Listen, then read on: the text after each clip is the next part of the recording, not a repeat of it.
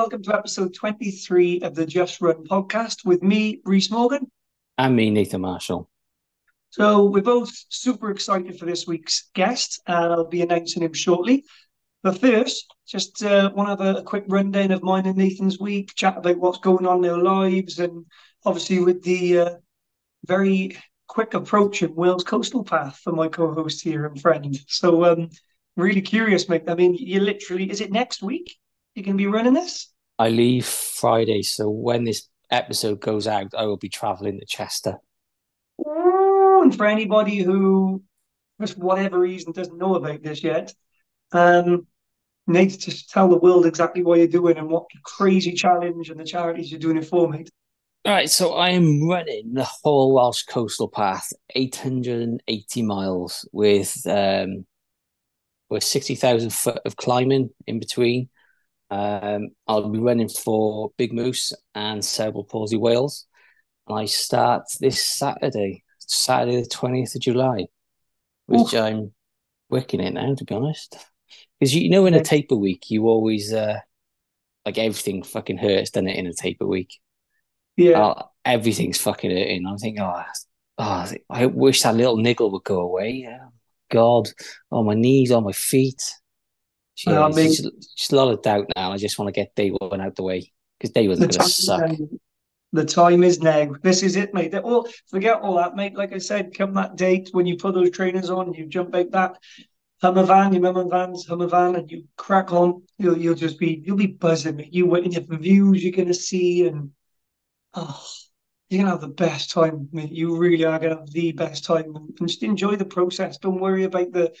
I know and this is easy for me to say because I'm not doing it, but the first day I know you're worried about and stuff. We've talked about that, but don't worry about that day. The second day, just get ahead in the game and and just enjoy it and enjoy the process as well. Because forget about the FKT at the end. Hopefully that will come. I think it's just the fact that you're doing something that there's only a very small amount of people on this planet who have ever done from start to finish, and it's going to be the best adventure. Doing it, a lot of it with your son as well. So, mate, I'm Yeah, truly, truly jealous. it's something that I've always like thought, that looks fucking incredible. Ever since I've seen Rhys Jenkins's Lighthouse when he did the FKT about 4 or 5 years ago now, which actually got me into trail running and ultra marathon running. And the thing that I've got a chance to replicate that hopefully, um, it's just nuts. I would never thought this was going to happen in 5 years ago, as I was just doing Exactly, my mate. 5, 10Ks. Crazy. Yeah. Thing is, mate, the problem is with this is a lot of people like I want to do it, and I reckon I'll have a go one day, beating your record, hopefully.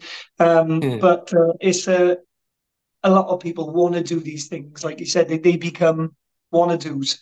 They become bucket lists. And unfortunately, a lot of them never actually end up getting done because I don't, this 880 or and they get all this doubt and negativity come into their head. To do what you do, mate, just fucking book the time off work, start training and just do it. Just plan and do it because if you don't do it, if for whatever reason something happens and you have to pull out halfway through or whatever, doesn't matter. Go back and do it again. It's just this, it's the fact that you've got the opportunity to do it. All of us have the opportunity to do these things. Every single one of us. It just depends how much you want it, really. Um, and Yeah, yeah, an I'm important excited. thing for me was to get it out there and start manifesting it. So, Yeah, like last year when I finished this Fiery Run, and I looked at my current mileage for the year after that week in Pembroke, and I seen that mileage for my year actually matched the exact coastal path mileage. So I just thought, oh, do you know what? That's a fucking sign. So I thought, right, I'm gonna fucking do this. So I just put it out there. So I thought, yeah, right, I've got to fucking do it now. And I just started putting things in place to like get me closer to the start and stuff. And I think yeah, that's really important. It's just to get shit done. It's just manifest and just work towards it in little steps. yeah, Anyone can do it. You just got to yeah. have the belief to. Absolutely. Do hard things. And like when you want to do something hard, like running the Wales Coastal Path or doing your first half marathon, 5K, 10K, whatever, ultra, uh, that it's going to suck and it's going to be hard. Part of the doing the hard things bit is just booking it. getting your debit card out and paying for it, or if you're doing it solo off your own back, just stop making excuses and sit down with a laptop or a bit of paper and plan it. And then you'll find, like you probably have, the more you start, like getting your head into it at first is difficult, but then the minute you start making notes and working out your route and what you're going to be doing and what you're going to be seeing and the mileage, it starts getting exciting. It does. It starts like you get that like adrenaline pumping already, and that's it. You got your foot in that door. And whether you choose to do it then or something happens, like I said, that is the difficult part. Is just getting it. Is just doing it. So like I always come back to this podcast, mate, with you. I always said I spoke about with a few friends of mine in the past about doing a podcast. Just never did it. And then in January, you were like, got an idea, let's do a podcast together. Boom, manifested it within like a couple of days. You'd set up the Spotify, you'd set up the page, you did it. It's like, yeah, done. We put it out there, and here we are, 23 episodes deep with some amazing guests and some incredible lined up as well. So it's about just, it's a life lesson, isn't it? Whatever you want to do, just take that first Yeah. step. I think I'm going to do something now, which again I think is manifesting. Um, as you know, we've been in contact from the Bristol Running Show this week about doing a podcast at the Bristol Running Show, which we're trying to plan and sort out now and sort of like how we're going to do it. But what's come from that is there is no Cardiff Running Show. So I think the Bristol Running Show want our help to create a Cardiff Running Show. Oh man, that would be huge. That would be huge because I mean, just look at the running clubs and the community in Cardiff alone. You know, like it's huge, huge. That'd be amazing. So there we are. Then we'll put that out So, there. yeah, so I'm looking at the venue to be Sophia Gardens. So the Ooh, cost of the actual hire of Sophia Gardens will be covered by just ticket sales, hopefully, yeah, and all vendors completely free, just to build mm, this massive event as a first timer. cool. So yeah, I That's started cool. thinking beyond the Welsh Coastal Path now, and like, what are we going to fucking do in the future? Yeah, let's get that 880 done first, mate. We'll put a pin Yeah. in that and we'll come back because I don't want you running through this and not enjoying it or your mind's elsewhere. Halfway through like day 10 or whatever, and you're like, but Sophia Gardens, no. So you can get your head in the game. You're like me. Well, you know You're what like it's me, like when mate. you're on a long run, though. You'll be running, and I'll be solving like all these problems, like how can we do it and stuff, and I'll be sending you voice notes. Reese, I got an idea. Reese, Yeah. I figured it out. Game. I'm up for it. That's Yeah. true, actually. When you're in a bit of a pain cave and you're like, right, okay, let's get my head somewhere else. What can I think of? Just don't go somewhere else so far that you take the wrong route or end up getting lost. Yeah. But looking at the Welsh Coastal Path, that can anyone be ready to run 880 miles? Can they No, honestly say that they've done the training to run 880 miles? Can they no, honestly say they're going to be strong enough to do it? No.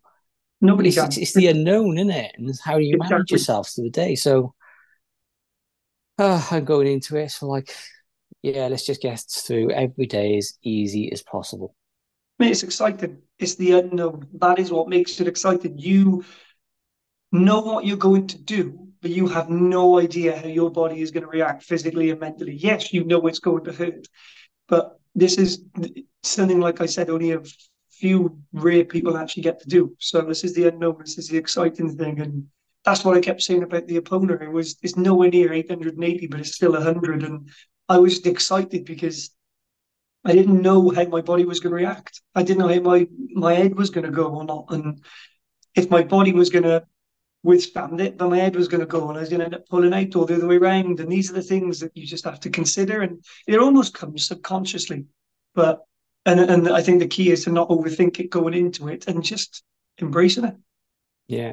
So, If anyone actually fancy doing something like that, I think they should get in contact with us because we could help them plan it and get it done for them. yeah, because we know people now, like Alan, the running book and stuff, we've got contacts now that are very kindly willing to help people do this and achieve it. So, yeah, that's definitely something worth putting out there. Yeah. Definitely. And can I say as well, good luck to Steve from PFM Coaching who's going to do the FKT supported, but he hasn't got a crew. So he's actually going to be doing it self-supported, Wow. which is just insane. Yeah, good luck, man. That's ridiculous. But Absolutely insane, that is. good luck to you, man. Good luck to Yeah, anybody that's that self-supported is put so incredible. he's faced a logical logistic like nightmare of like where's he going to charge everything? So he's got to Yeah, take that into consideration where I haven't got that because I've got the van every night to like charge everything. So yeah, yeah. that must be a right fucking headache for him. But wow, that Wow. must be amazing. Wow. That's insane. That's insane. Crazy. Yeah. Well, I've got to talk about my week as well because it was a bit of an exciting week, like unusual week for me as well. So this week I Oh had yes, I forgot about that. yeah, I had Rod, good friends Rod and Matt, who run First Light Coffee Shop in Tonbridge Lights, my favourite coffee shop, with Rav, I will say as well, it's a big part of it. Yeah, they reached out to me because I was presented with a cool opportunity. Um, so a really awesome, inspiring lady and world record holder, multiple world record holder by the name of Kate Strong. Very appropriate surname, by the way. She had the launch of her book called Climate Cycle, and she asked to do it at first light. So I was given the opportunity last minute to interview her. They did have someone lined up for whatever happened. I'm happy being sloppy seconds, whatever. Uh, but I got in there and yeah, there was about probably 10, 15 people in the crowd, and I sat at the back of the shop and interviewed her, and they had lovely food and just a really nice environment. Like her, her journey, we'll put links in this to check her out because she is such an inspiring lady.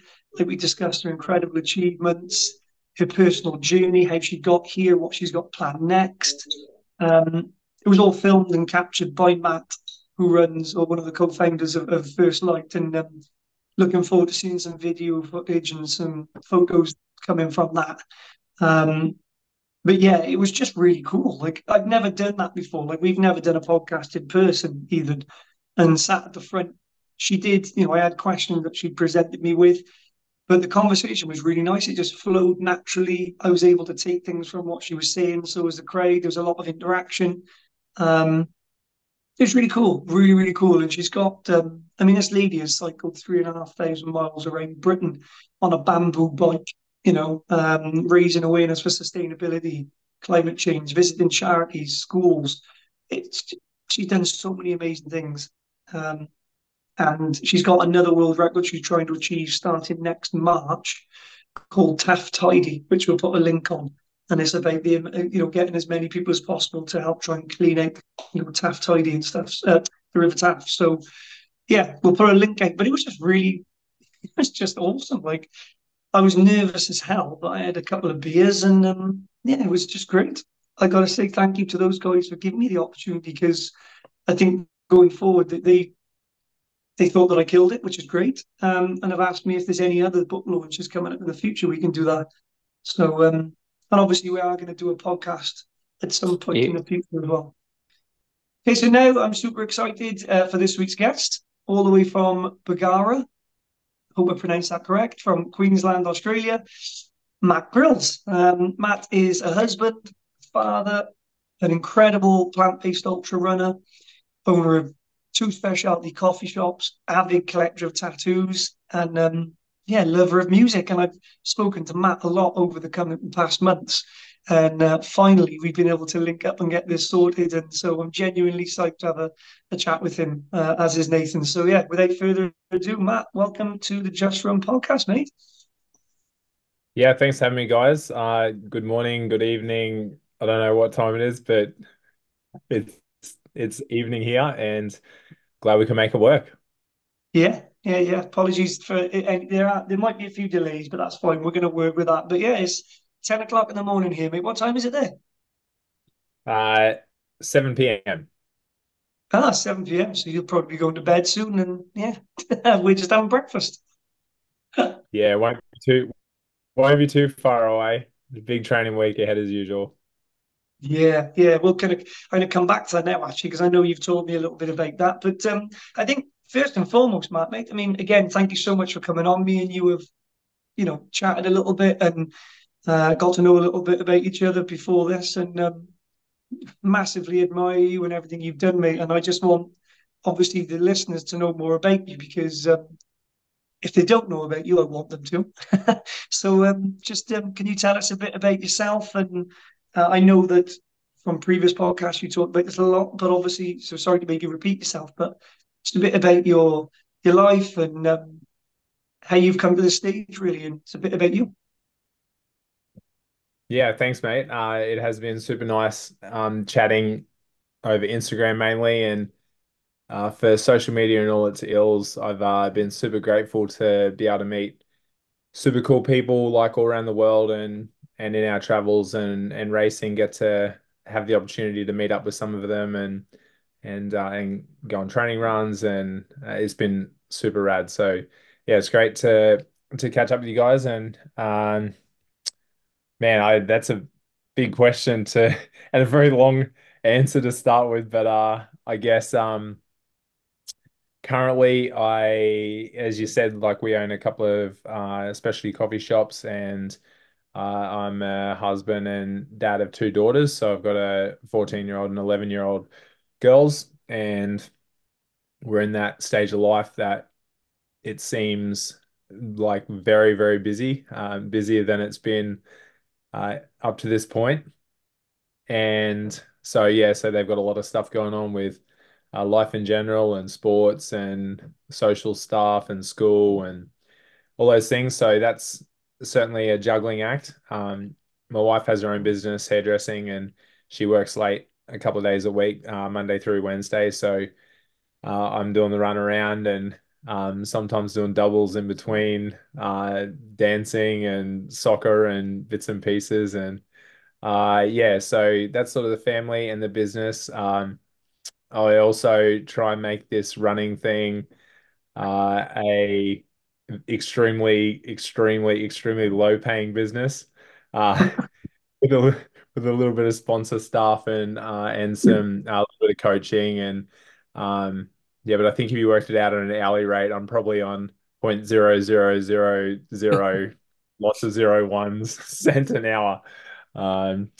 So yeah, so in between all that, trying to fit in sort of in the realm of 15 to 20 plus hours a week of training, and uh and yeah, just trying to juggle that and work, and then social. And not that there's a whole lot of time. My social life is sort of through our coffee shops, which is super sweet. Get to catch up with all our friends and hang. It's not really work. Going to the shop is the fun part. It's all the other stuff that's tough. But yeah, so yeah, and just the occasional, gig and trip away, and then always planning for the next holiday and adventure, or race in between. Sweet. I wanted to ask you just quickly there. You mentioned obviously you got two daughters. Obviously, I know that obviously you've taken part in a lot of sports throughout your early life. I've read into that, and obviously you did the gym thing and everything before you took on the ultra running.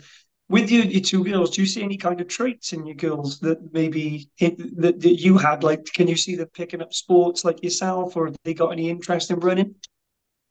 Yeah, it's interesting. As parents, my wife runs as well, but I was personally super conscious not to try and push them into anything.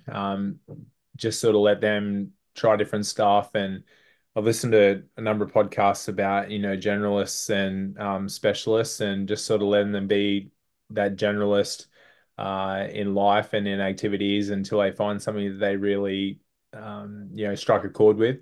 So they're both reasonably active, and as I mentioned, they're into dancing. My young one, she's pretty good at whatever she picks up. So she's really got into soccer or football, as you guys call it.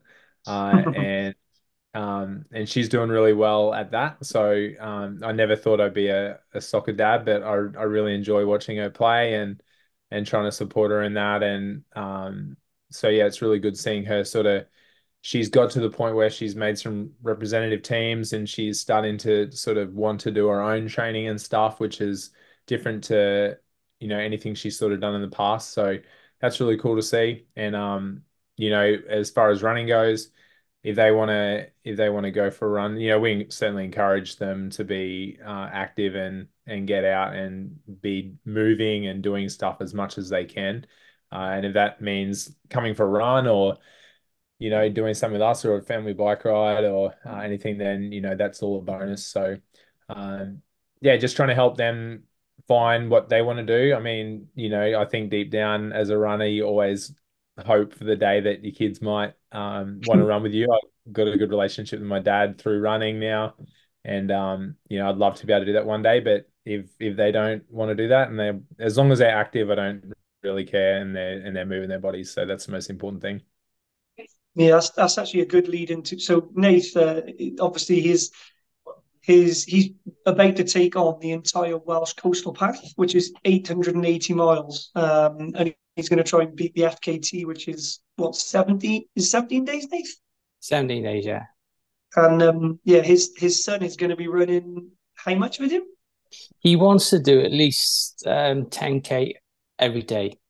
So I'll Amazing. try and break it up to him, and obviously we got to think of like where we're actually running because I don't want to be having him running on the edge of a cliff or having a section where it's like miles from like the next checkpoint or where we can drop him off to my parents. So yeah, Mm. he's looking to do anything he can really, which is going to be Mm. cool. And your daughter's what, professional Welsh rugby player? Yeah, she's out in Italy at the moment with the under 20s. Um, yeah, she's been playing since she was age 5. And Incredible. she's so driven. It's just crazy. I love that. I Amazing. hope that That's super my cool. little man can be. Sorry, Matt. I was just saying that's super cool. It's like, yeah, that's so great that they're able to do that with you. And um, yeah, those memories are certainly if you make when you make the run, I think those Ks with your son will probably be the thing that you'll remember, not necessarily even finishing Yeah, totally the event agree. or getting the FKT. It'll be spending that time with your kid. Yeah, Yeah, important Yeah, stuff, eh? yeah, they'll be the memories, and they'll be hopefully what he remembers as well. Like he'll be able to look back at that and have all these photos and done something incredible. There's not many people who will ever get the chance to run the Welsh Coastal Path, so to do that with his son is incredible. I hope that my little boy, I mean, he follows after me already. I think he'll be sporty in some way, but like you said, Matt, I'm not going to push him. At the end of the day, as long as he enjoys what he does and he does it with heart, that's fine by me. For sure. You're heading off soon, yeah, Nathan. It's Nathan, had it. sorry, yeah. Yeah, I'll get what my was name that, Matt? dropped. You're heading off soon, yeah? Yeah, I leave. I'm heading to Chester, which is North Wales, next Friday. I start on Saturday the 20th. And what's the goal per day? Um, I can't say because other people doing the record as well, but I'll Yeah, message you right. after. Fair enough. Sounds good. I like that. Got to Not keep that your I'm card close to your competitive or chest. nothing. Yeah, Yeah, man. It's good to keep your cards close to your chest sometimes, that's for sure. exactly. Yeah. Oh, yeah, definitely.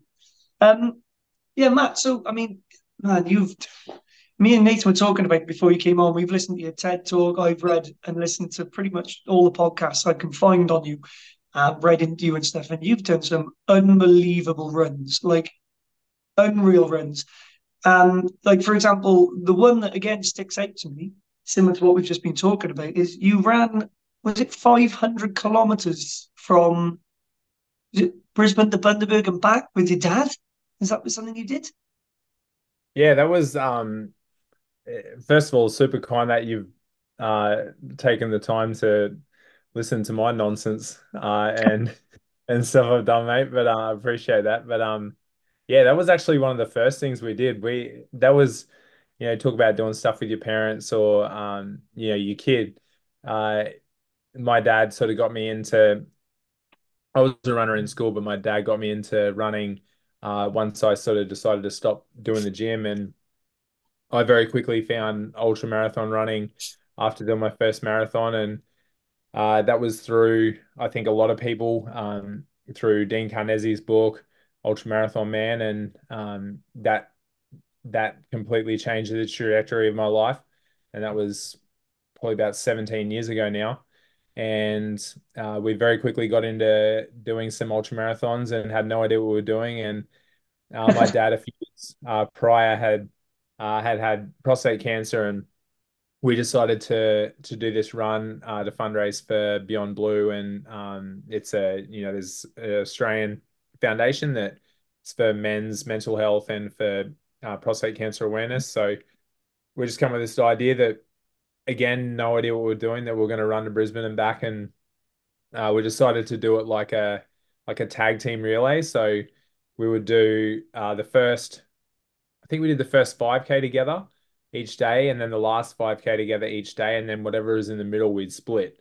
So yeah, so we ended up doing, I think it was close to 500K each in, I guess it was around 20 days. So the kilometers were extremely manageable. It was, I look at it now and I'm like, it's, at the time it was extremely difficult, but I look at it now and I'm like, it was it was pretty easy going. But when you're green and you don't know what you're doing, and it was a really cool experience, and the family was all involved. And uh, my wife was actually about 7 months pregnant with our first daughter, and I strongly suggest anyone thinking about doing something like that with your wife 7 months pregnant in the crew van, uh, not a good idea. Uh, Don't.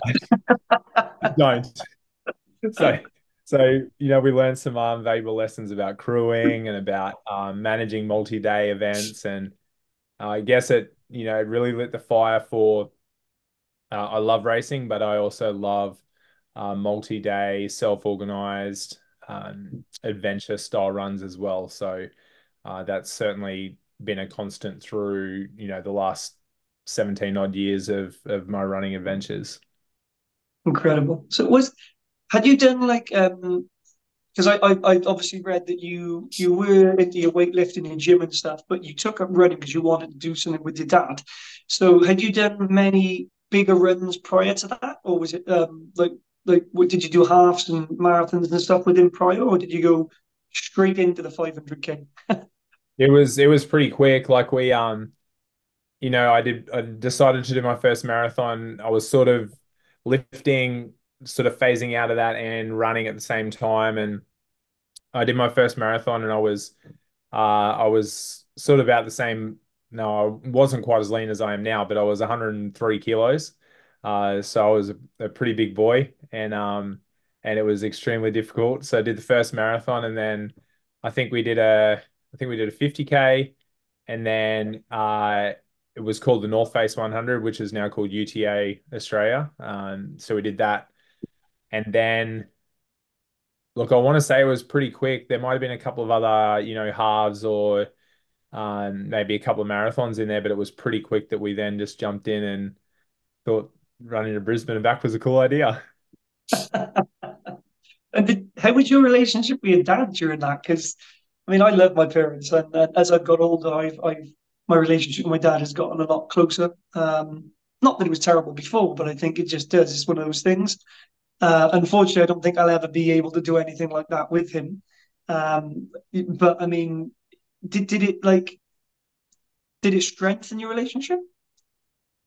Yeah, we certainly had our struggles when I was in school, and um, we had different ideas on how to, I guess raise a family. Like he had good intention, and his way to show us he loved us was to work super hard. And he's a concreter, so he's had his own business for a lot of years, and that sort of caused, and my immaturity, as a kid, caused some tension between the two of us, because I sort of wanted him around, but mum was home, and he had to work. So that was certainly difficult through school. But then uh, straight after school, I actually was an exchange student in Finland, and so way up north of you guys. And through that year, I think we both sort of did a lot of thinking and growing, and our relationship started to sort of mend then. And then, through me getting back into sport and the gym and stuff, like our relationship slowly started to improve. But then when I decided to sort of take up running, he'd been running marathons and stuff sort of since I left school. So it would have been, a period of 5 or 6 years before I started. And when I asked him to do that training program for me and showed an interest sort of in what he was doing in his world, that's when, things sort of really went, and accelerated our relationship, I guess. So, yeah, so that was fantastic. So, that through running, Dad and I have done some pretty cool stuff. Like he has done a lot of really cool things in his own right, and to work the way that he does and still train and finish races is it's beyond me. Like I've done enough of that work with him to know that when you finish a day of concreting, you do not want to go running, especially in Australia in the heat. And and he just does it, and he loves it. Like it's been a little bit difficult in the last few years. He's had a few health issues, and it's been hard watching him not be able to run and train and race and do the things that he really loves because he just thrives being part of a community, and I think it's as much his identity as it is mine. So that's been a little hard, and it's hard to remember sometimes that he's 70 when only a few years ago, he was trying to run 200 miles and but having him along for, I think the relationship has changed a little bit now. Like I'm trying to take on these really massive sort of adventure things, and he's usually the first one on board to crew, and sometimes that brings its own stresses. He's a bit of a warrior and stressor, and I'm like super casual and just like let's just roll with the punches.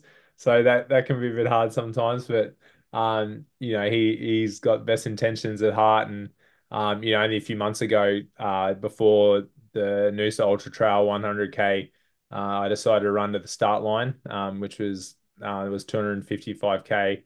So I did in 3 days. Ran to the start line of the 100K, and he crewed for me. So it was just a little adventure that he and I went on, and slept in the back of my van, and yeah, it's super cool. So sort of things have changed and molded over the years, and he's still wanting to run up. There's a 100K in October that he's done 8 times, and he's freaking determined to get a 10-time finisher there.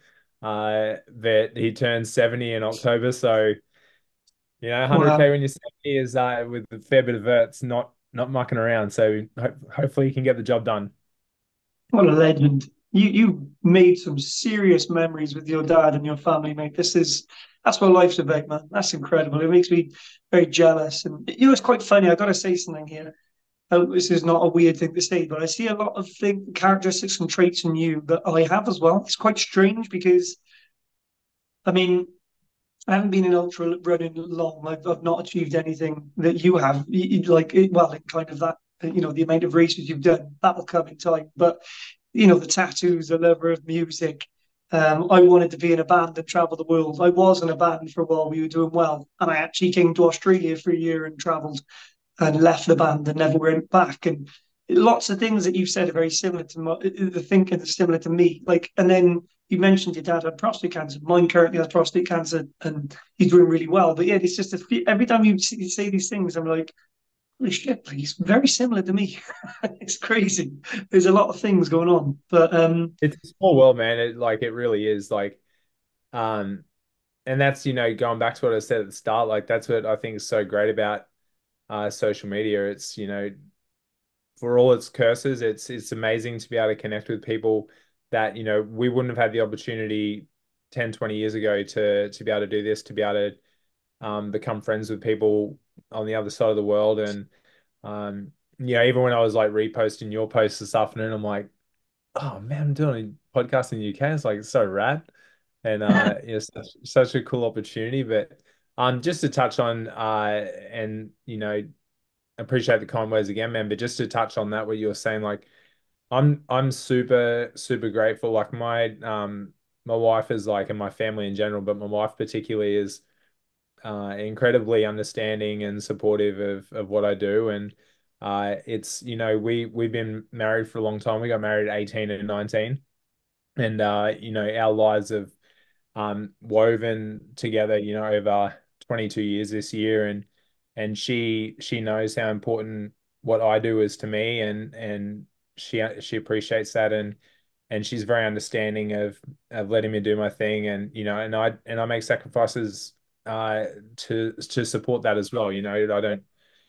Sorry, it's my dog. I don't want to get up like crazy early, but I choose to do that. So the training hopefully impacts the family as little as possible. And my kids are the same. They've been coming to races from, as I mentioned before, in Tegan's stomach when she was pregnant. Like they've been coming to, they're at U. My eldest one was at UTA when she was maybe 9 months old, and they've been able to experience amazing things and see amazing places in Australia and around the world through my running that 99% of kids around the world wouldn't have. So it is a really unique experience and situation, and I'm super grateful because I don't take it for granted because I know not everybody has that luxury, and a lot of people butt heads with their partners, and they don't get what they do. So I'm super grateful for that. Yes, having a it's. I think over the years, like I've always run and done silly things and what have you, like whether it was running or not. But prior to doing running and or taking the ultra side more seriously, I was doing big bike rides and stuff for charities. And I think over the years, my wife has slowly started to realize that okay, this is a thing. This is what Reese does. Like it's just it took a while, I think, only because she's and this isn't taking anything away from her. She doesn't run. She despises running. She literally hates it.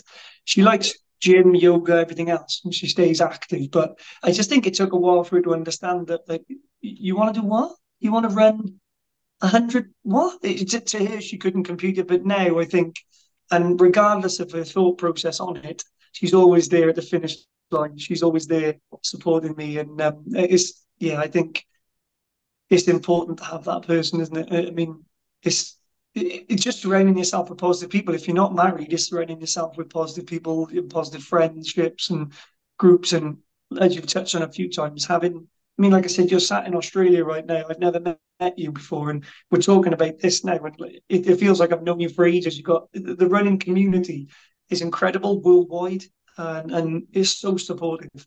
And I think that helps a lot as well. But I just wanted to touch on, you mentioned your training and stuff as well.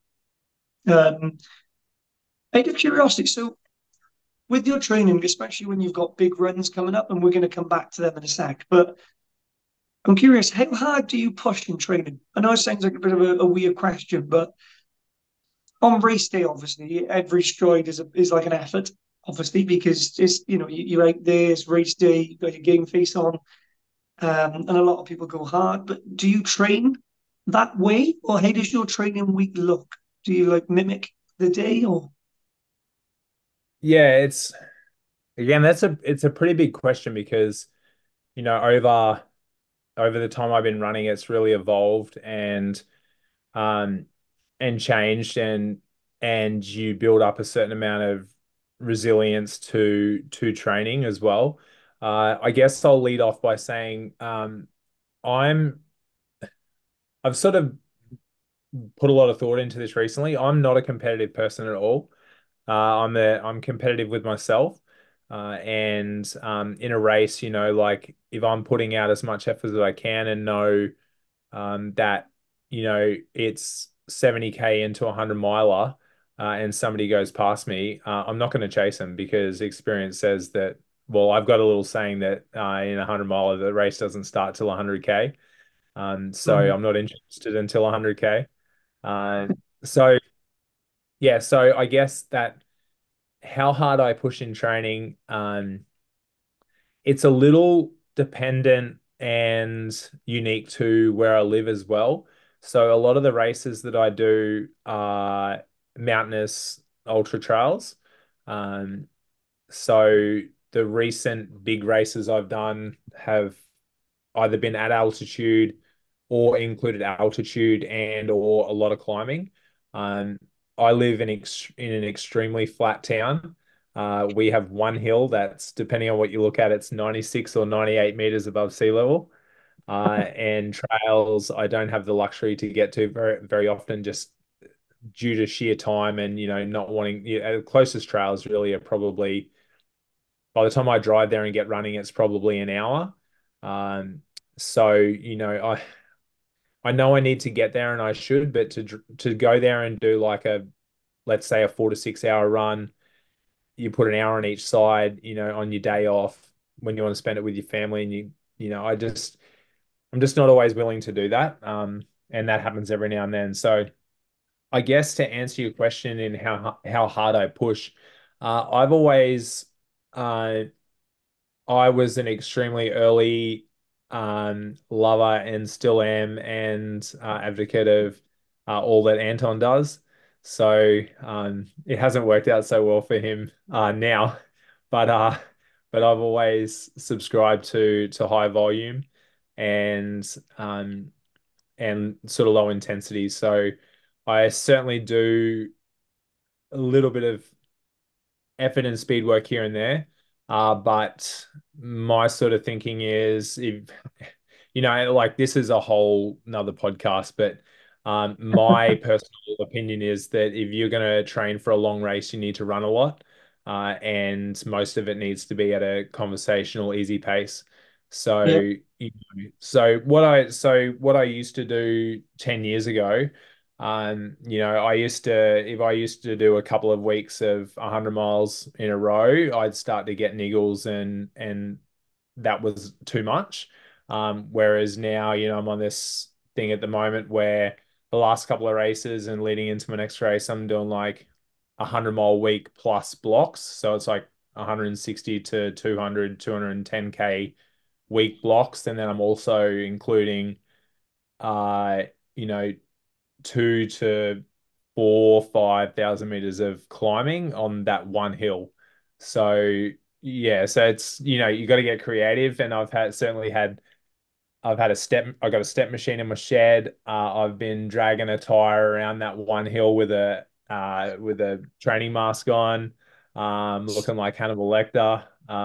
So you know, intensity and how hard I work is, I guess, relative.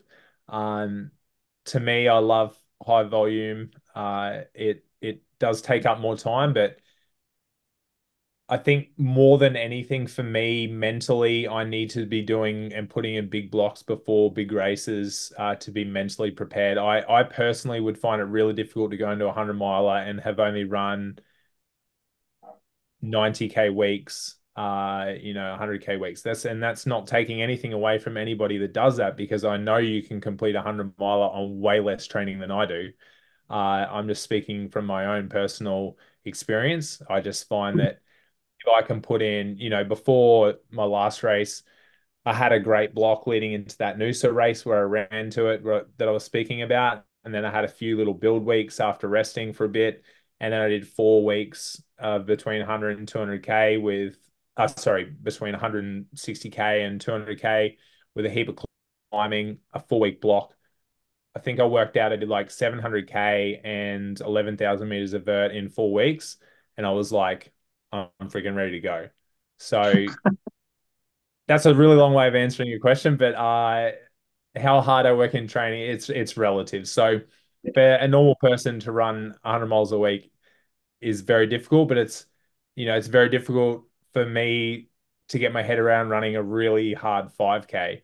So, like it's hard is such a, yeah, it's Broad, a different term. Yeah, yeah. broad word. Yeah, it is. I know what you mean, because I can't stand the thought of. Have you heard of parkrun? They have parkrun in Australia, don't they? Yeah, Yeah, of yeah. course, yeah. So yeah, I didn't know it was a worldwide thing, but it was. Yeah, it's I've never done one, and I do run 5Ks if I haven't got any time and I have to, bang out 5K before work or wherever. But I mean, I wouldn't go out of my way to enter the park run to do it, because I just think we discussed this on the very first episode, me and Nathan did about. I reckon it's probably one of the hardest distances, 5 and 10K, because you just go so hard that you're either blown out your ass really quickly, or you take your time, and then by the end of it, you're trying to play catch up, and it's just horrible distances. Like, again, not taking that away from anybody who does it. I admire people who do it and do it very quickly, but I'd much rather lace up and just run at my own pace for a long time. That's more of a me thing, and I think that's probably speak for both of you actually there as well. Yeah, Um, it's a bit multifaceted too. Like every year at the start of the year, I set goals as far as what I want to achieve for the year. And this year, I set a goal of running a sub 20-minute 5K, which I've only actually had a go at on New Year's Day. So it was the first day of the year. Uh, and I and it was in the middle of a medium length run, and I think I ran I think it was like 22 and a half, or I don't know, something like that. But like you've got to put time and speed work and effort and focus into doing that. And yeah. like I just don't want to do that. Like there might come a time where I do, but at the moment, like it's and you try and explain that to like a normal person that people just think running is running. And like you got no idea, like running a 5K is like I can't explain to you the kind of pain that is. I'm like, I would much prefer, like, I have slow burn tattooed on me. I'm like, I just want to go and run for 20 hours and it'll just come. Like, I'm not interested in like 20 minutes of suffering. It's so true. It's so true, isn't it? It sucks. Like I've done one sub 20-minute 5K, and to this day, I don't even know if my Strava was working properly because some of the times I was hitting just felt unnatural. But it was like 19 minutes 50 or something, and I could taste blood afterwards. I was like in severe pain, like on the floor.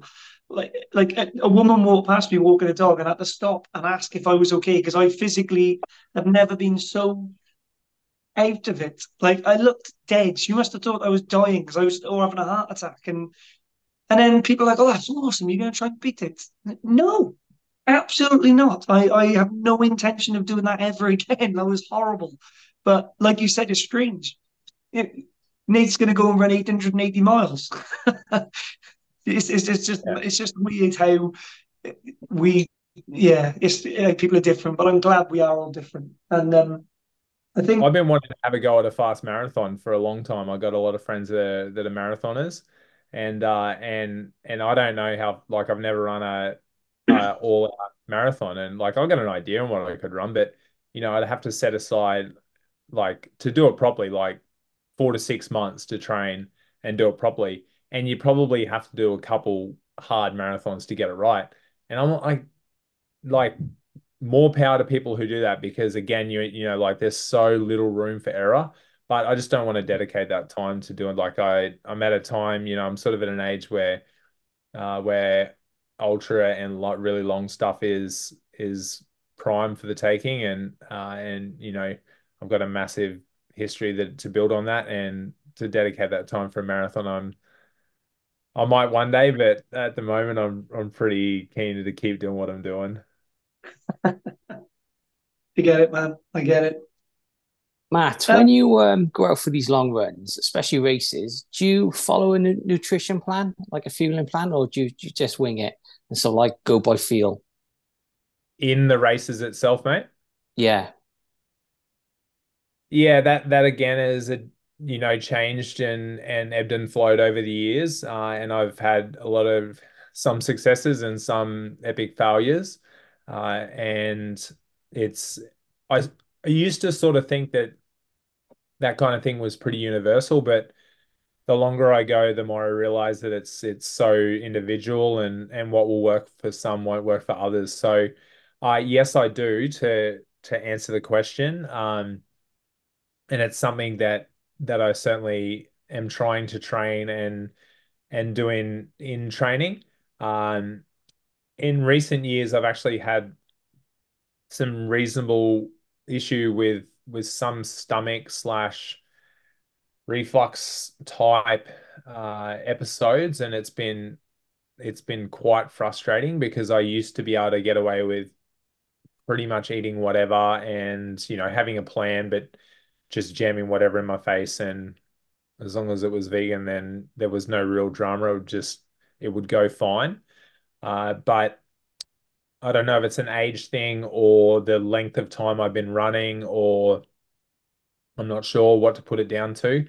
it seems to be a little trickier these days with what I can and can't put in. As a general rule, now don't take this as science or try and follow it yourself, but as a general rule for me, I have like a 15-minute alarm set on my watch. I have a in long runs.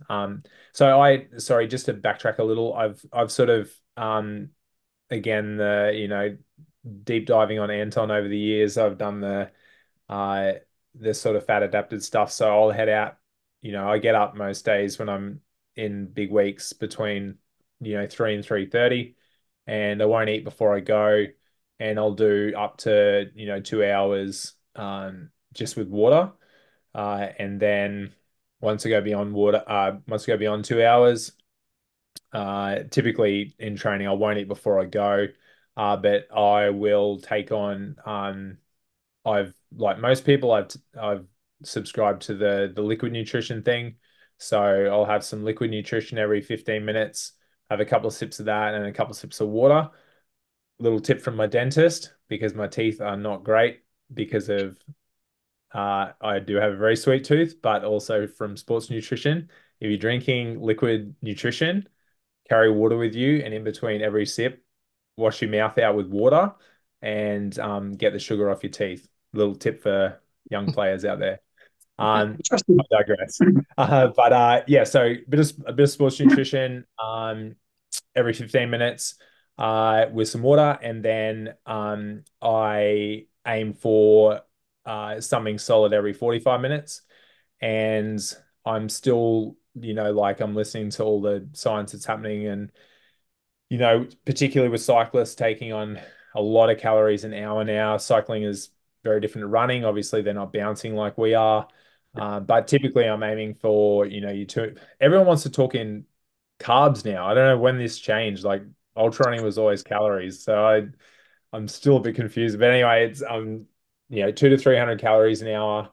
And uh my hydration plan, it's typically I'm aiming for a bottle an hour.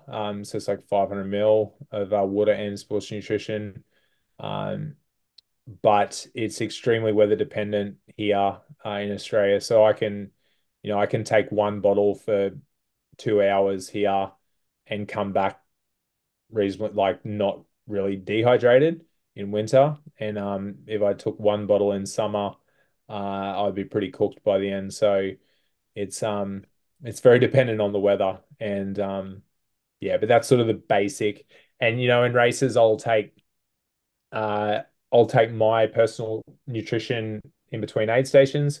And then at aid stations, typically I'm eating um maybe like, well, in my last race, for example, I was having like pots of noodles, like burritos with like rice and beans and veg and stuff. Um, some like you call it soft drink, soda, soft drink every now and then. And when I try and push caffeine as long as I can. So I try and push caffeine to, after 100K, if possible. Um, and not till I'm getting like tired, like sleepy tired. And that's again dependent on what time of the day the race starts. So yeah, that's sort of the basics. And the last race I was really just trying to get, at aid stations, get as much in as I could, and everything was going like the best nutrition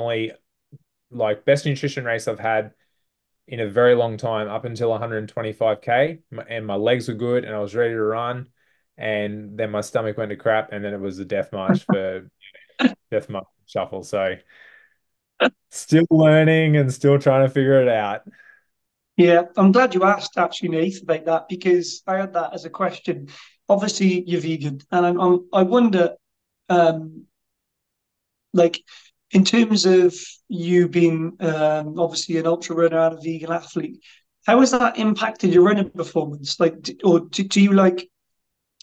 I suppose more an easier way to put that is: do you ever struggle to eat at checkpoints during races, like based on your diet, or is it something that you kind of you pre-plan for? Like, do you take any homemade food with you or anything like that, just in case?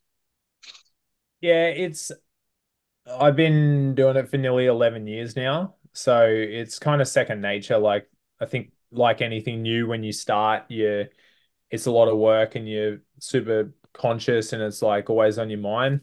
Whereas now like the way I eat is it's just the way I eat and I don't think too much about it. I do take my own stuff. But you can always get watermelon, potatoes, salted potato chips.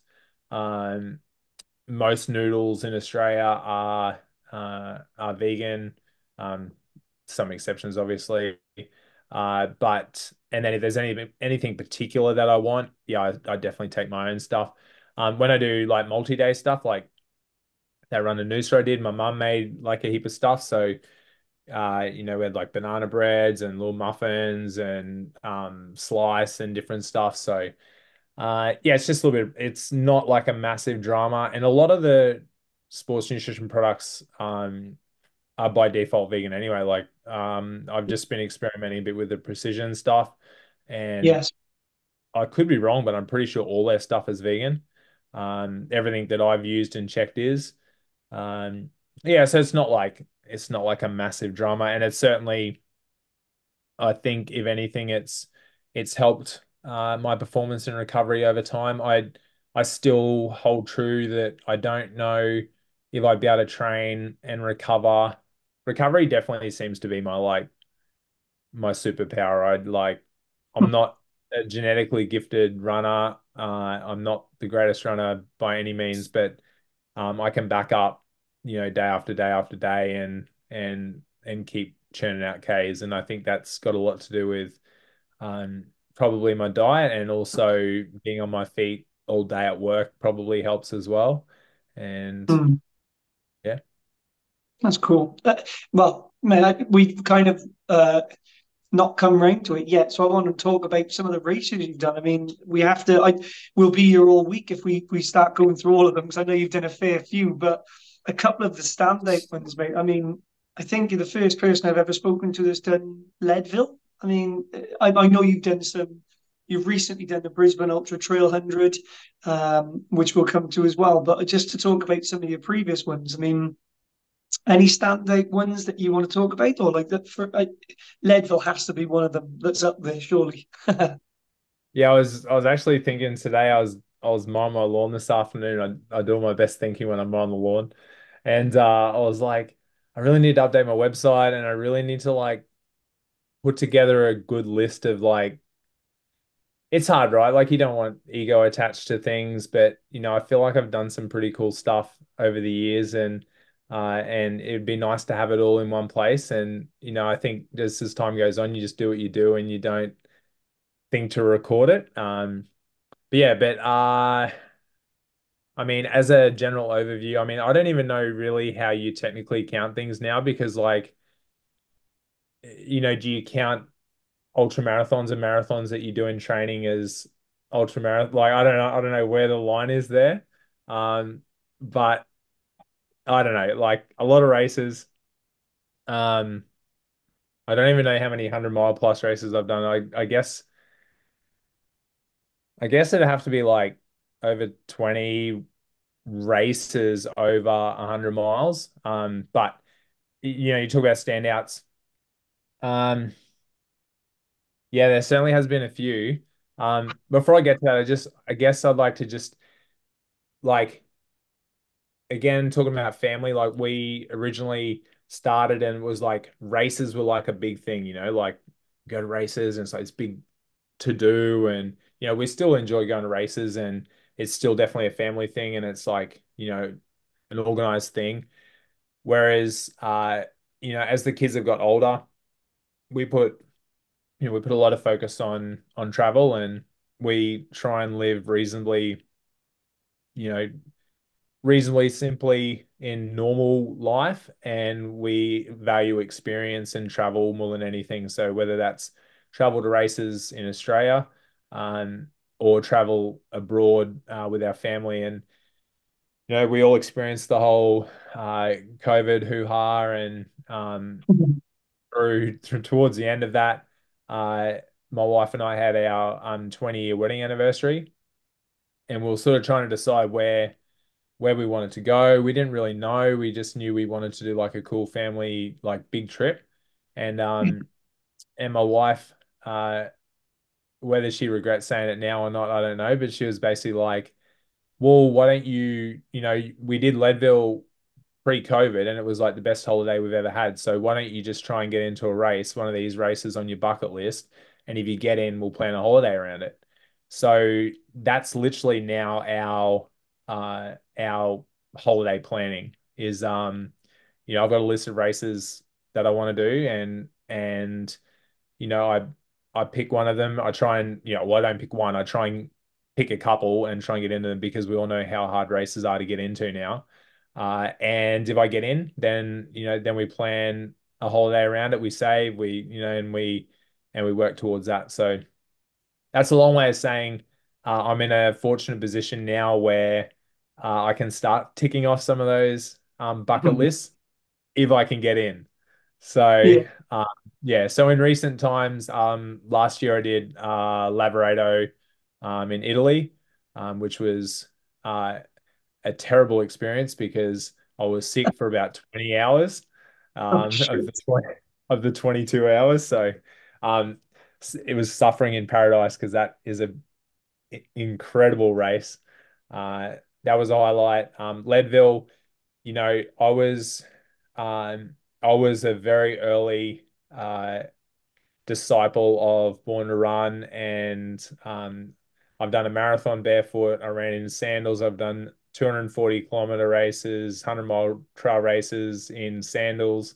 I ran only in sandals for like 7 years. So anyone that's read Born to Run knows that Leadville is a prominent feature in that book. So getting the opportunity to run Leadville in 2019 and have a holiday around that it was literally a dream come true. Like it was like, I got to meet Barefoot Ted, and like it was just one of the most romantic, amazing experiences. I literally cried driving into Boulder because every single thing I watch and read and follow, uh, is freaking in Boulder. I tried to Yeah. find Tony, but he's a ghost. Um, so yeah, so Leadville was awesome. I'm talking too much, but No, I have to jump uh, in there actually and say, you mentioned the Ultra Marathon Man book. That was one of the staple books that I read that really made me think like this is insane. Like how people push their body to such limits. I need me some of that. And also Born to Run. So I was going to bring it up earlier on, I forgot. And when you just mentioned it, then yeah, I thoroughly enjoyed that book. It's incredible, and if nobody's read it, like the whole story and everything around it. So yeah, I know exactly what you mean about that, man. Incredible. yeah. Yes, that was amazing. And then I guess a few other things. I was training and preparing for a run across the country. And in lead up to that, I did 100 half marathons in a row, and then the year after I did 40 marathons and 10 50K days in a row. So there were like a couple of cool lead up things that I did for the run across Australia. Um, and then like there's been a few special 100 milers. I won the inaugural. We have an event here called the Buffalo Stampede, which is like three really mountainous ultras over 3 days. And that was a really cool experience. I don't know if they thought anybody would actually finish, and I got the job done, so that was cool. And then like a couple of other cool things. I every now and then I like to do things that are completely out of my wheelhouse, and I am really have no business doing. So a few years back, I did Ultraman. So I hadn't swam a lap, and I hadn't done a triathlon. Well, yeah, I don't think I'd swam a lap, and I hadn't done a triathlon in 20 years, and I managed to wiggle my way into Ultraman Australia and finish that. And then I've done a 200-mile gravel bike ride and with some mates, um and yeah, a whole heap of other, that, as I mentioned earlier, that run to Noosa with Dad. before running that event.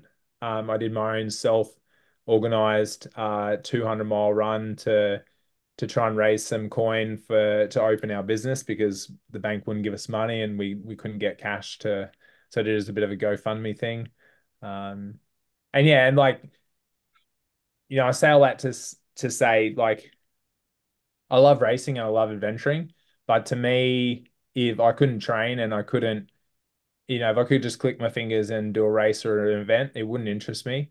I really enjoy the cathartic experience of the day-to-day training and the grind and working yourself into the ground and getting up day after day and doing it. So as I mentioned before, every year I set training goals and things that I want to experience in training. And this year, even after, as I said, 17 years, this year I've set my most audacious goals as far as training goes and volume, and it's cool. It really lifts me up and makes me happy that I can still be this far into a journey and still be learning and getting better and improving. And uh yeah, it's been a cool experience. I hope that wasn't all too boring. Have you got any ambition to do the Dragons back here in Wales? I was actually, again, while I was mowing, I was like thinking about whether you guys are going to be like, you should come to the UK and do a race. I know about the Dragonback, and if anyone wants to pay for me to come and do it, I'm all for I think It's I could see another GoFundMe run coming up here. it. yeah, yeah, definitely. Do you know what though? If it's difficult because it is expensive, and obviously with you being in Australia, it's not practical. But I mean, I got a friend who've done it, and I spoke to other people who've done it, and the way really to get around that is by volunteering at their events. If you Yeah. volunteer at their events, you get an enormous discount, like more than half, just to enter. But obviously you traveling across from Australia to volunteer and then is not exactly practical. But do you know what's really funny, Nate? I've literally, whilst Matt was talking, I got the Dragons Back race up on my phone right now because that was going to be my next question. I was going to say, would you consider doing a 380-kilometer 6 day Dragons Back over here? Because the reason I wanted to bring that up as well is I've spoken about this with a few of the people. I'd be interested to see how the likes of yourself, Matt, and some other great runners like, the Courtney Dauwalders and all these people. I'd love to see how they'd get on with the Welsh terrain because the best of the best over here who are used to it, it's literally their stomping ground, struggle and DNF and can't do it. It's so tough. So I'd really like that race to get more people from across the pond to come over and try it. So maybe one day we'll look at organising that for you, eh? We'll do a Just Giving and get Matt Grills over here. It'd be I'm, interesting to I'm see keen. if Lucy Bartholomew comes back. 'Cause she was in the Beacons over the weekend, wasn't she? Yeah, yeah, she was here. Yeah, you know about Lucy, I'm assuming, Matt. Yeah, yeah, yeah. I Yeah, think the biggest deterrent for me is I'm not so keen on your weather over there, guys. Oh, it's yeah, miserable. Yeah, it's miserable. It's yeah. It just You adds got to to, the beauty, though. yeah, you've got to do it's it, man. winter. It's winter here now, and I'm like, anyone that knows me, I'm like usually super upbeat and like optimistic. I'm a misery guts in winter, and it's not even cold here. Like I hate it. Like this week, I think it's getting down to like 5 Celsius and like a top of like 19, and I'm hating life. I'm like, What? That's that's insane. Like, terrible. I mean, you. That's why I would like you guys to try that because you're used to the hotter kind of climate and what have you. But again, on the flip side, if say me and Nathan decide to come over there and run 500 kilometers to Noosa or something or whatever, we'd struggle because we'd be like, this is supposed to be winter. It is scorching. Like we're used to high winds, and freezing cold temperatures. I mean, it's supposed And to be the sunny. rain bouncing off the roads.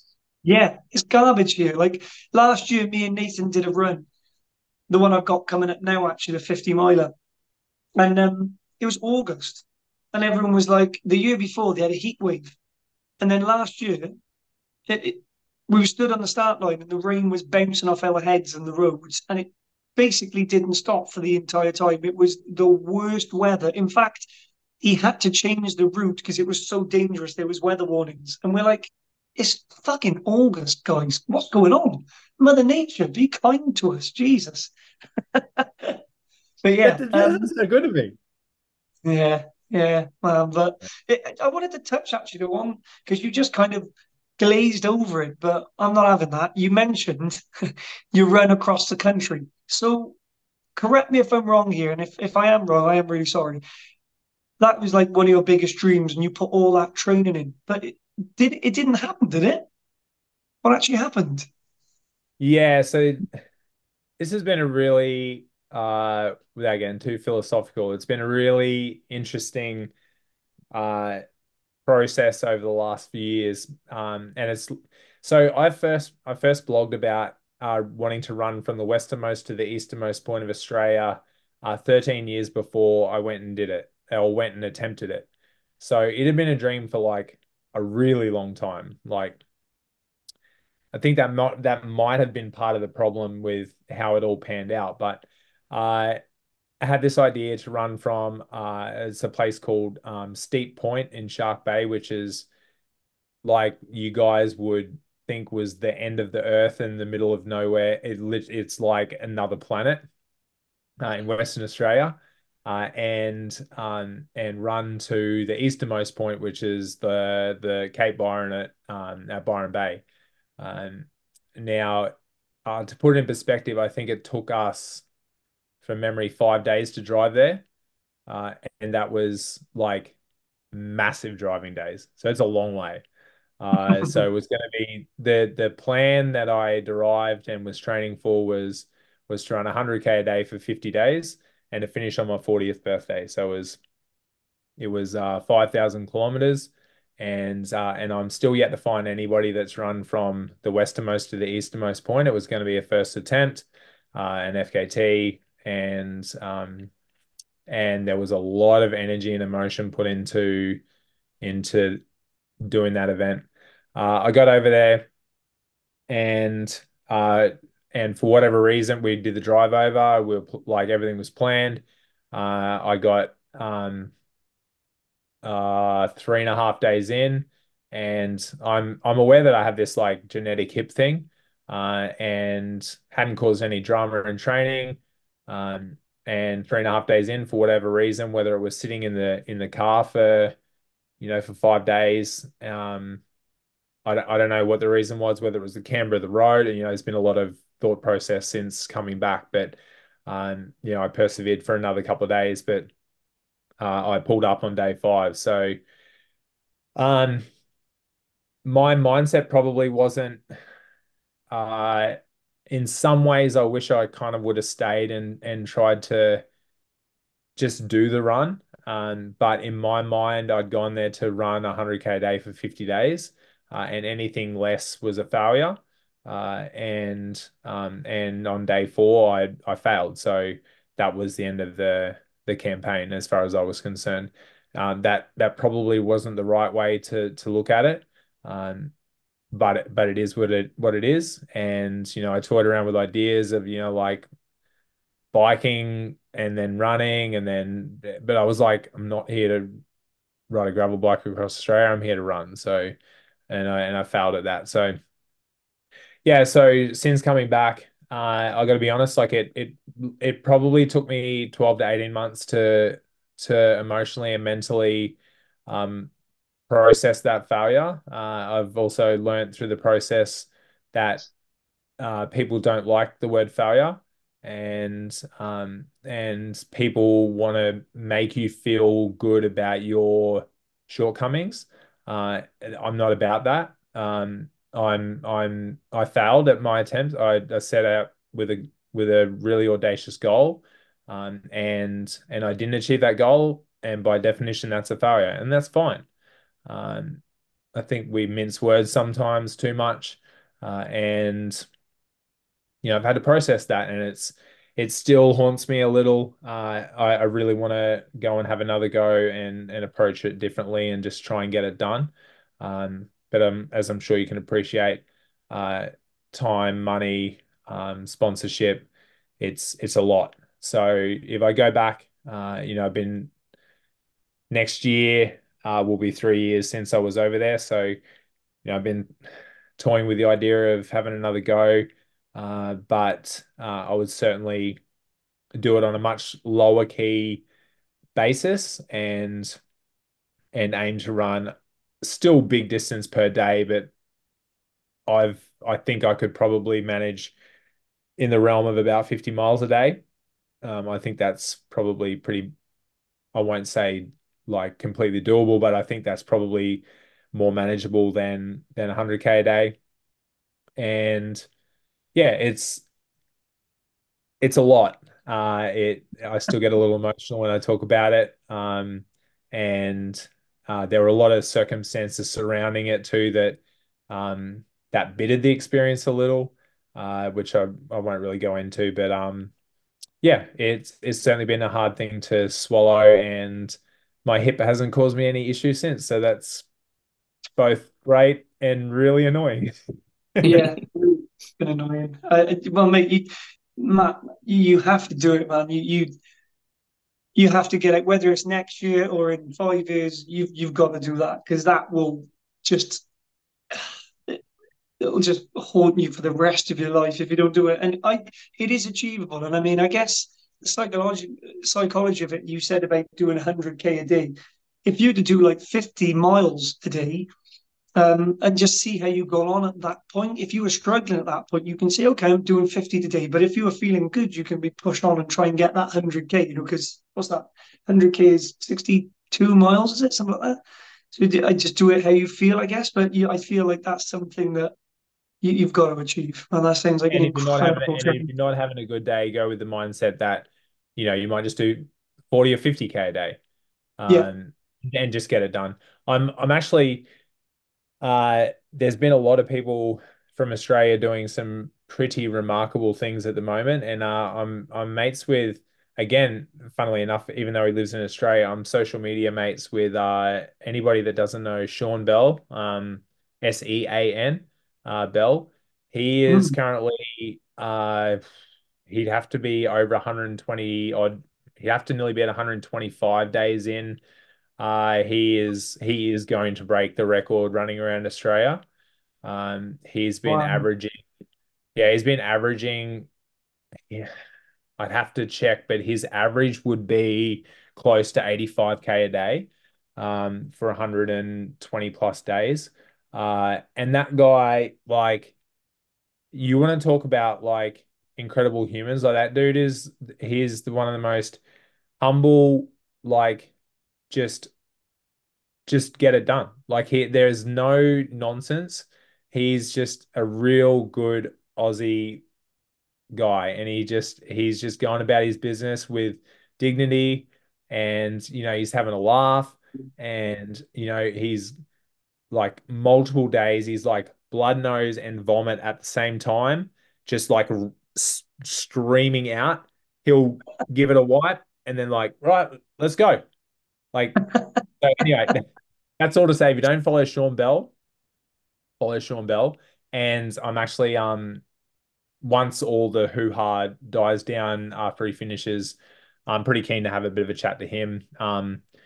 There's another guy that obliterated the record running from the traditional cross-country route in Australia is Cottesloe Beach in Perth to Bondi in Sydney. It's not the extremities. I want to do the extremities. It does add a lot of distance on, but just my heart wants to do the extremities.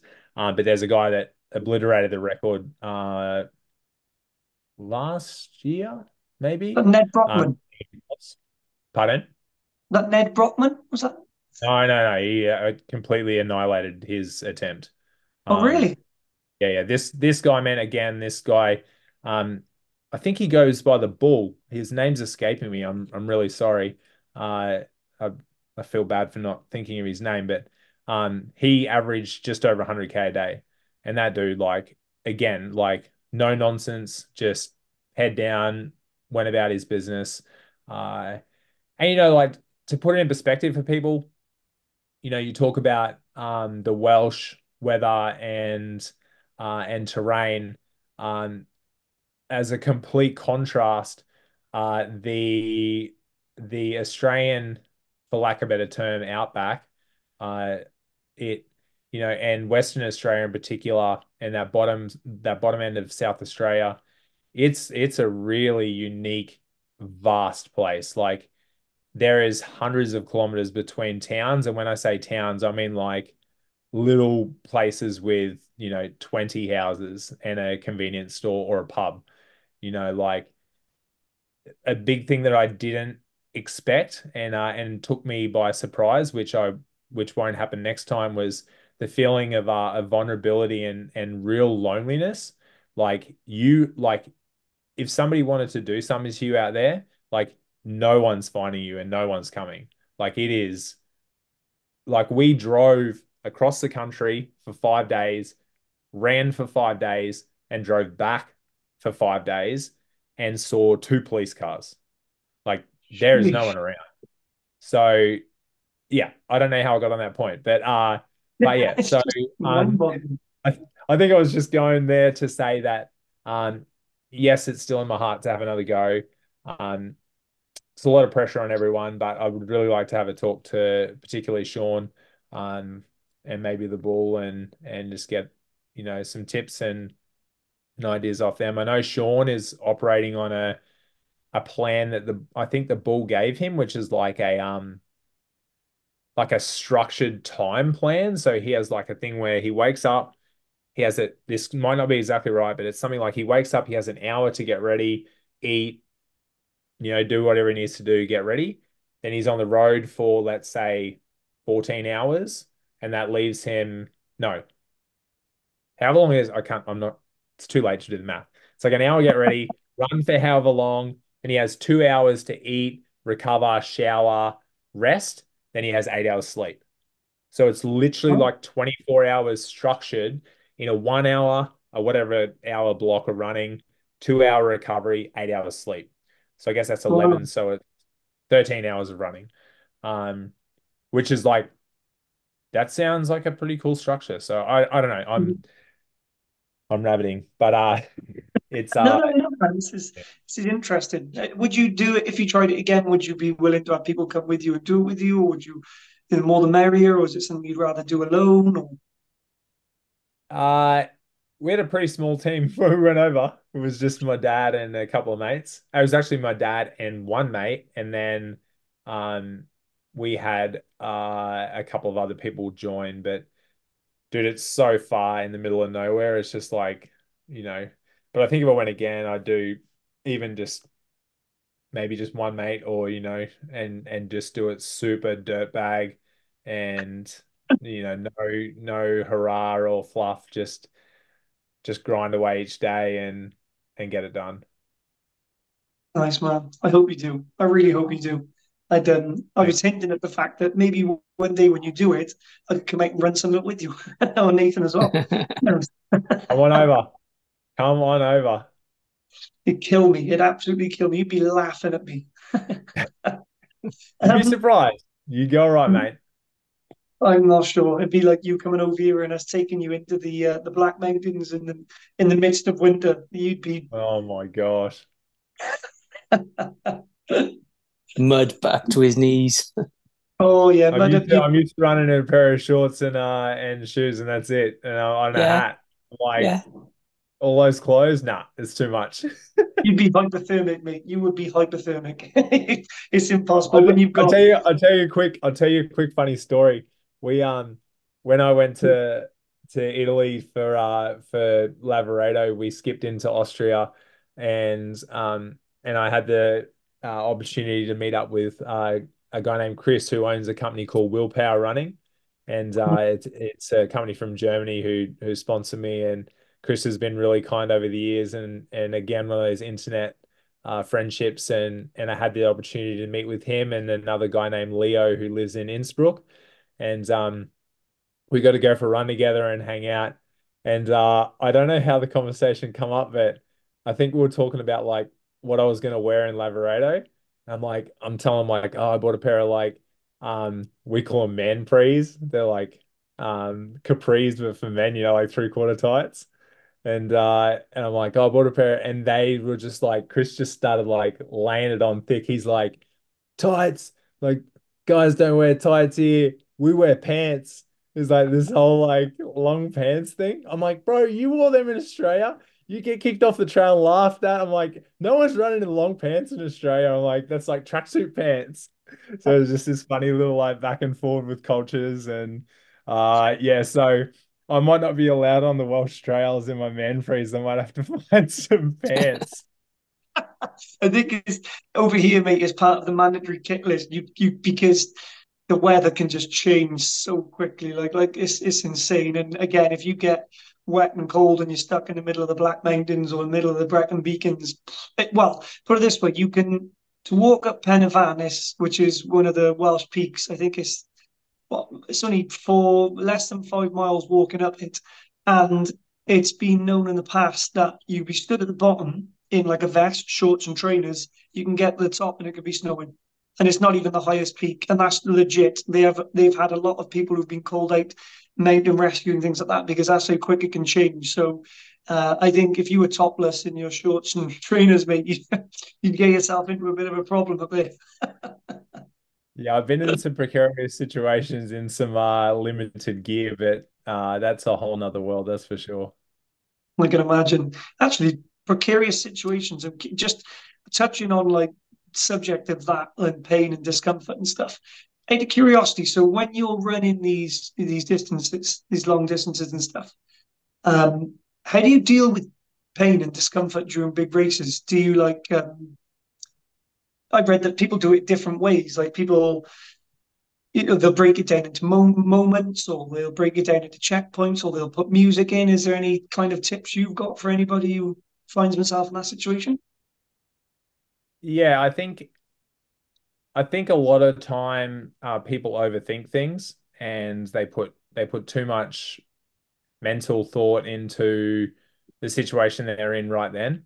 Uh, if I'm just in quote unquote physical pain, um, you know, let's face it, it's probably just discomfort. Because you're on a long climb or a hard descent or whatever. That that does not phase me at all. It's just I just know that that's going to pass, and I always break a race down aid station. So, you can't think about running 100 miles or 100K. It's too far for your brain to comprehend. So you just think, I've just got to run, 15K to the next aid station. And a little trick that I do, which I probably don't again suggest, is I typically don't spend any time, or maybe I glance at a course map or profile. I don't really want to know. Like when I get on the trails, because I don't get the opportunity to run trails a lot, when I get on the trails, it's a really amazing experience, and it's something I treasure and really enjoy. So I don't really need to know that in 5K there's a massive climb coming. I'm just like, it's going to be there regardless. So I get there and then get on with it when I get there. Uh, when you come to actual physical pain, like the stomach stuff I've experienced in the last couple of years, man, it's really difficult. Like at Lavaredo, I got to the checkpoint at like 99K, and I was sick. Like I wasn't leaving that aid station, and my wife's like, they're all excited to see me. My wife and daughters were crewing for me, and they're all excited. They've been waiting there for probably 15 hours. No, not that long, but a long time. Um, and I'm like just a misery guts, and they're like, "Oh, what are you gonna do?" And I'm like, "I'm gonna lay in the fetal position on the ground, and I'm not gonna move." And that's what I did. And my wife's like jamming like these noodles in my mouth, and like, "Come on, you've got to eat." And like she saw that nothing was happening. She's like, "All right, we didn't come all this way for you to be laying here. You've got 10 minutes, and you get your ass up and you get out of here." I'm like, she knows how to get moving, so and yeah, so Jeez. yeah, man, like she knows, and she did the same thing at BTU when my stomach went. I was at the last aid station. I didn't think I was gonna leave there either. I was like proper crook. And she was pacing me for the last 20 odd K, and she's like, stop your whinging, get some food into you, let's go. And we got moving. But man, Jeez. it's difficult, like it's when you have that level of pain and discomfort, um the only thing that I can say is keep moving forward. Like I've always had this thing with perpetual forward motion. Like you get to an aid station, don't stay in the aid station for like with all due respect, mate, I was watching your video of your race and I'm like, bro, we're not getting freaking pedicures. Get your socks on. Don't even take your socks off. Get your socks on and start walking.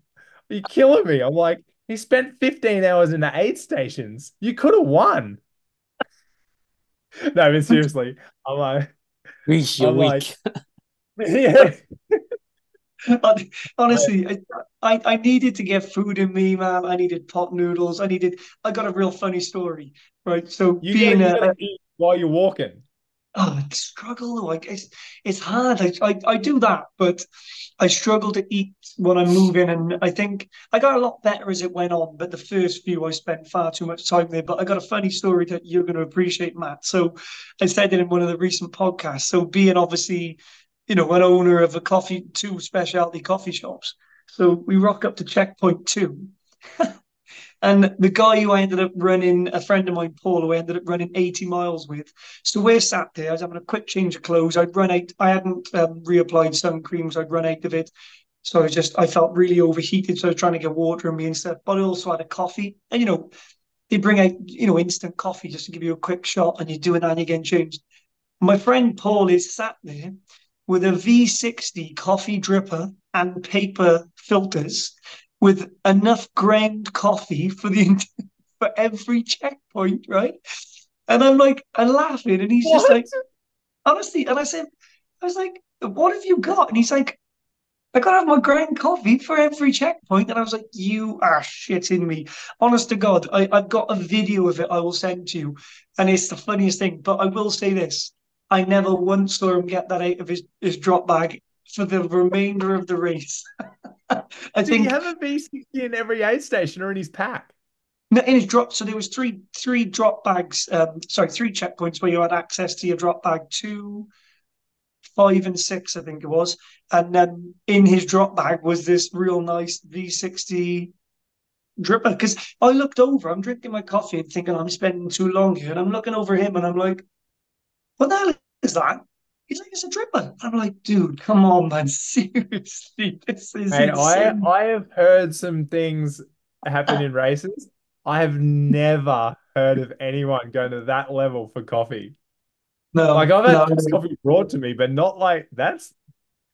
I don't know if I'm like like shocked in a happy way or like disgusted. That is insane. I'm going to tell him that. I'm going to tell him that. But in my defence as That's a well, just great saying that story. at the checkpoints in my defence as well, the second, and the third checkpoints, they realised my bloody tracker wasn't working, so they Yeah. had to drive someone in from God knows where because it took them a while to get to me. Turned out it couldn't be fixed, and I had to go to the next checkpoint, and they had to do the same thing there, and they could fix it. But yeah, I know I did spend a long time in the checkpoints on this one, but you know, I That's something that you learn as you go along though. Like, and it depends on your goals, right? Like going back to my dad, like, right, man, he has like a picnic and he talks to everyone and he's hugging people and kissing babies. And I'm like, stop wasting time. I'm just like, get in and get out. Like, unless I'm, as I said, unless, like at BTU at the last race at the 100 mile I just did, I hadn't had my girls crew me for some time for a race. And I deliberately spent a bit more time in aid stations because they were like, it was amazing. Like it's a lot for them, like they're nearly, well, one's a teenager and one is nearly a teenager. So it's like they don't care about dad running around the bush. Like, it's but they were like super into it, like wanting to take out rubbish and get me food and refill my pack. And like, so I'm like, you know what? It was a bit overwhelming at times, but I was like, you know what? Just shut your mouth and just spend a bit of time and let them help. And it was like, it was really nice. So it depends on your goals. Usually I'm like in and out, giving them my bottles and I'm like out of there. But Yeah, yeah, it's a yeah, lot of time wasted in aid stations. yeah, exactly. I think going back very quickly to the pain thing you said about, and again, that comes into stopping at checkpoints. I think with the pain and discomfort thing, I think it's not like the physical pain, like you said, of your legs aching and things like that. Because I always remember listening to a podcast with Courtney Dauwalter when she DNF'd on her first 100 miler because she said her legs are just in too much pain. But afterwards, she realised that that's just if if you're 60 miles into the race, that's just natural. Of course, you're going to be in pain. You just got to learn to push past it. But I think it's acknowledging that there's a very big difference between discomfort, your physical discomfort, and pain, or and being injured and unsafe. So I think there's like you said, if you're vomiting and it's coming out the other side as well, and everything you put in you's come back up, and you can't even keep water down, and you've still got another 60 miles of a race on a hot day. I think it's also acknowledging that actually is this safe? There's no point in putting yourself 6 foot under for a race. You've still got a family to go home to. So I think there's just but yeah, I get what you're saying about the physical pain. Yeah, and that's individual to each person, Like I've certainly I for a long time prided myself on never having a DNF. And then I did some hard races and now I am of the opinion that if you don't have a DNF, you're not trying hard enough races.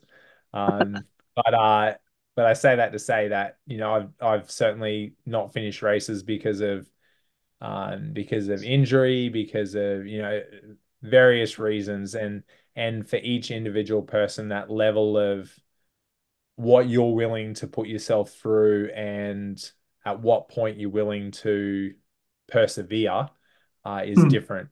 And I think like sometimes it's easy to look at people that quote unquote quit, and you're like, mate, if you just would have sat there for 20 minutes and and persevered and walked, then maybe you might have come good. But who am I to pass that judgment on anyone? Like we're all in our own little journey, and they've towed the start line, and they're there having a go, and that's the main thing.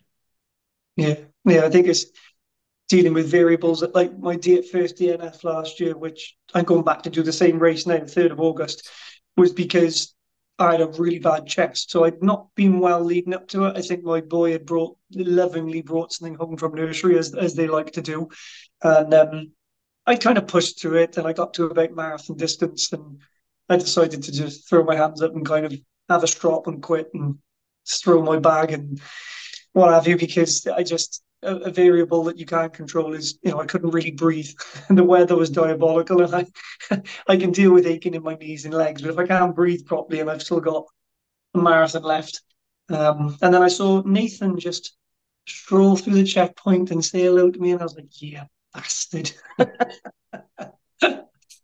He's on the But way to yeah, run the whole coast. exactly. But yeah, that's coming back. Retribution, indeed, as you said. Can't Yeah, wait. love it. Um, I guess, I mean, yeah, I'm sorry we've taken up a lot of your time, but I just wanted to, I mean, I guess just thank you for coming on here, and I do want to ask, with your amazing collection of tattoos, I do have to ask. Come on, you've got to have one that you've a funny tattoo, or one of your first tattoos that you look back and you think, holy shit, look at that bad boy, or like, have you got a favorite tattoo or something? You gotta have something. Ah, I only have one tattoo now. Oh, Like, I like that. Yeah, yeah, I like that. It's on a my good way of putting bodysuit it. now. Yeah. Yeah, I like that. So That's a good way of putting it.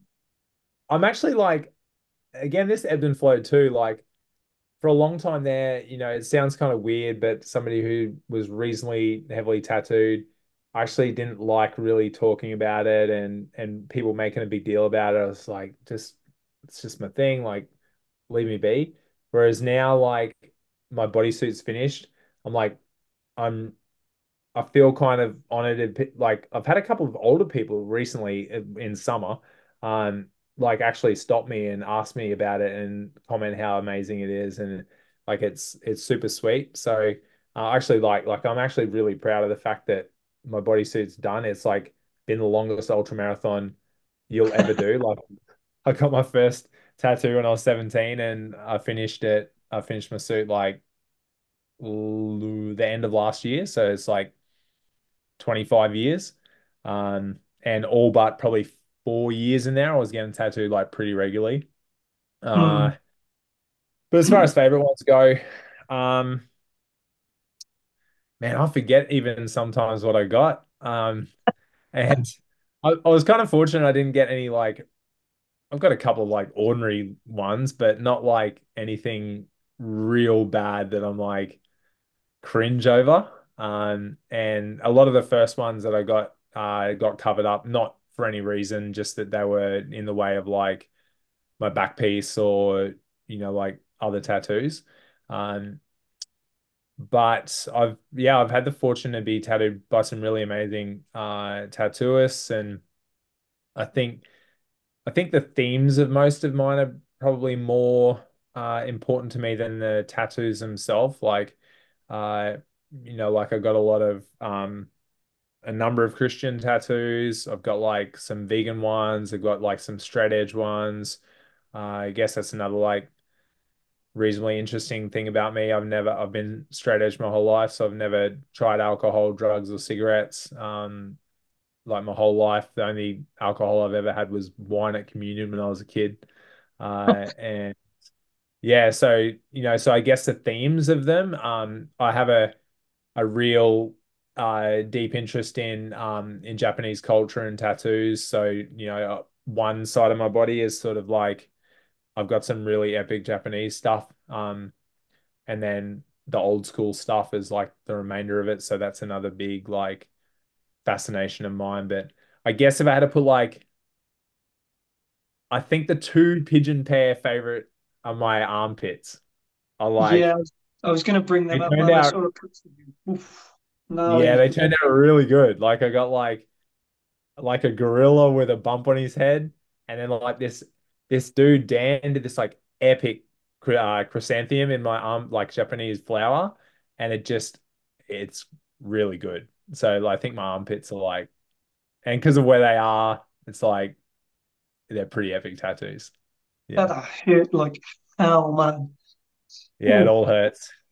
Yeah, yeah, man. Mate, sorry, I can't believe I haven't touched on this. You mentioned Japanese tattoos and stuff then.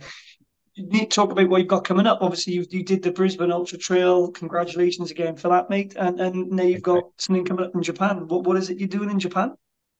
Yeah, I got to get back to training, and we've all been hit with the old sickness like you were talking about before this week. So my training's been pushed a week. Like I just had a short week by my standards this week, so hopefully tomorrow we'll get back into it. But yeah, I guess it's 9 weeks. Where well, we're heading to Japan before 9 weeks, but in 9 weeks' time, I'm going to be doing the uh now I think it said Shinjuku 100K. Sorry, 100 miler. Uh, I'm not a fan of doing races for other races, but when we have to travel so far for races and we don't have a lot of qualifying races for other races, I've sort of picked events based around requalifying for Western States Lottery. So it's a states qualifier. Uh, you were talking about food before. I'm actually reasonably nervous about what I'm going to eat at aid stations in Japan. Um, that might be interesting. There might be a lot of rice and plain noodles. I don't know. But we'll cross that bridge when we get to it. But I'll be taking a stack of nutrition with me. So yeah, so we'll have I think we got like nearly 3 weeks in Japan, and Wow, again making a holiday out of it and throw a little 100 miler in the Japanese Alps in the mix as well. that's amazing, man. Stunning. Yes, that'd be incredible. Oh, Yeah, it's gonna be good. And then to round the year out, I've got an FKT or it will, I think, be a first time run plan for the end of the year. So that's going to be a 7 day um, FKT attempt. So yeah, so a few things coming and all my little personal goals in thrown in the mix and lots of training and good times. A couple of hardcore shows in there too, so I'm pretty excited about that. It's gonna be good. amazing, man. Amazing. What have you got any bucket lists then, Matt? We asked this to everyone. What is your absolute bucket list race if you could? Well, it doesn't have to be one, but is there a particular standout one that you would just love to do? So I guess if you put it into I've got a heap of self like solo type like crew adventures that I want to do. If you take them out of the mix, races, um, like I actually literally blogged about it today. Like Western States is my lifetime dream race. I've I've followed it religiously from when I got into ultramarathon running. Every year, seen it grow and change, and I just got to get through that damn lottery. And I was actually like, my plan was like part of my plan was to finish my run across Australia and apply for a special entry, um, but never happened. So I got to keep going for the lottery. But Western States, Hard Rock's up there, but we only have I think we only have one qualifier in Australia and one in New Zealand. And like I just have never got to do those races for whatever reason. So qualifying for Hard Rock and the lottery for it's near impossible as well. Um, recent years in the last like 3 years, I've taken a real interest in the speed project. Mm. And I really love to have a crack at that solo. Mm. That would be super cool. And then, I mean, there's a long list, but Western States is 100% the top of the bundle. I would die happy, a happy man, the day I finish Western States. Amazing, man. That's awesome. That's so cool. Nice one, Matt. I just wanted to say again, I know it's been back and forth a few attempts to try and get you on here. I know it's difficult with the time zones and everything, but thank you for taking time out your evening to do this with us and stuff. And I'm just really, really like psyched that we finally managed to get it done and have a proper chat as opposed to on Instagram. And I hope it's not the last time you come on here. Maybe we can get you on here again in the future. Definitely, especially if you, or I should say, when you do that run across Australia, because you are going to do it, and we'll get you back on there, and maybe, hopefully, we can get you over here and exploring the Welsh mountains as well. Yeah, well, Yeah, I might not end up quite there, but I BTU got me. I think I've got more than enough points, but I'm going to put in for the lottery for UTMB next year as well. So oh, you might nice.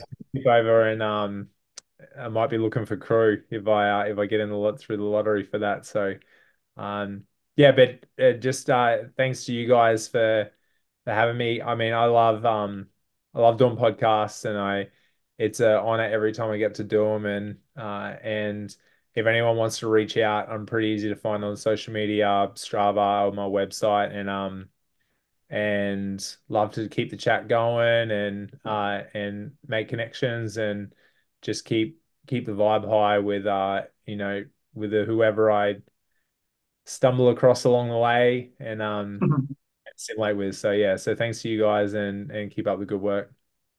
Cheers, Thank Matt. you That very was much. super cool. Cheers, Matt. That Thanks was really, guys, really cool. Love that. Appreciate that, man. We'll catch up soon. Cheers, Matt. for Thanks ever sure. so much for coming Thanks, on, man. mate. Bye. Peace. Cheers, dude. Take care, man. You too. As always, thank you so much to anyone who has tuned in, listened, and subscribed to our previous episodes. I hope you all agree that that was just an awesome episode with Matt. And we've got some amazing guests coming up next week and the week after as well. So please, if you get a chance, go and visit their Instagrams, go and look at their stuff, get inspired because they're all really cool people, as are you. So thank you so much again to everyone who's listened and watched and subscribed. Yeah, can't wait for future episodes. Thanks for tuning in. Thanks all Cheers, for listening, guys. Bye. Cheers.